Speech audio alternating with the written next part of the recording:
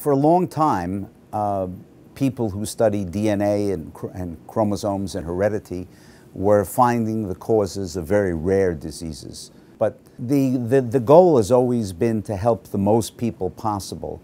And in order to do that, you have to look at the very common diseases. Things like diabetes, things like arthritis, things like inflammatory bowel, things like schizophrenia, autism. And these diseases, we speculate, are not caused by the same thing in every different person. You have to devise methodologies that allow you to find out what is causing that disease, that particular disease, in a particular person.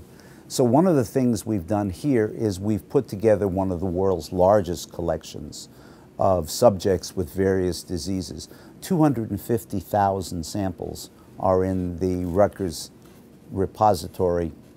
And the techniques that have been developed largely as an offshoot of the Human Genome Project now allow us to interrogate the DNA of large numbers of people. In the past, it was a major job just to look at the DNA of one person. The amount of work we do has been doubling every 2 to 3 years, and it's at least 20 times as much as when we started 12 years ago. We received an ARA grant. ARA is the acronym for the stimulus, for the economic stimulus. The grant was $9.6 million, and it's to renovate a whole floor of the Nelson Biological Labs and turn this floor into a robotics facility. We can look at enough people with each disease to determine if the causation is the same in each of them, and if it isn't, what are the different groups of causations. And it's a first step